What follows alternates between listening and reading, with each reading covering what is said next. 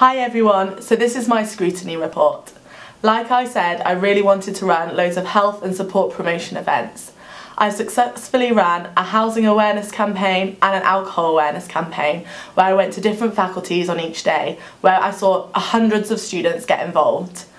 Up next, we've got Mental Health Awareness Day, which is on the 8th of March.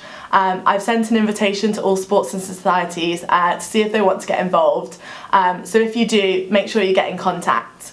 Last council, I told you all about an initiative called Club Crew, where we'll have paid students working on nights out to keep you guys safe and making sure you get home in registered taxis and stop any harassment. This funding that I applied for to the Leicestershire Police has been successful, so that will definitely be happening in Freshers 2017. I also told you about the big DSU support survey that I ran. I've managed to analyse half of the data now, and some really interesting findings have come out of it that I've taken to the university. With great news, we're receiving 2 more new counsellors, which will hopefully decrease the waiting line. Last term, we also saw the launch of the Mandala Project, which is a commitment to tackling sexual harassment on campuses.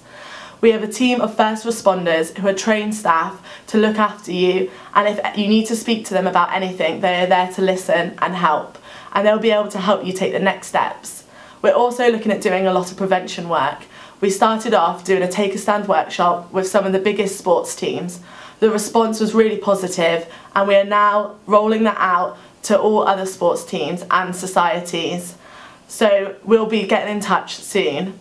We're also putting a bid to the tampon tax to kind of get someone in to do loads and loads of work around this. I think it's so important, but at the moment the union doesn't have the capacity, so I'll let you know how that bid goes.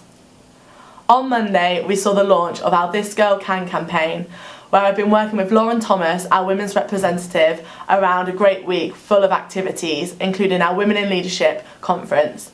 I think this just shows how important part-time reps are.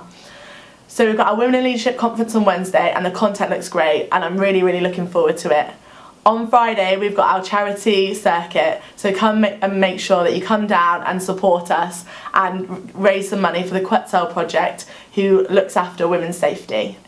I've also been working with the university on a month-long DMU Pride. This has happened before, but it's been great to get more students involved this year, including the LGBT Society. So we've got loads of different events coming up, and on Monday is a launch event. So make sure that you come down from 12 till 2 in the campus centre to see what's going on and what's going on for the rest of the month.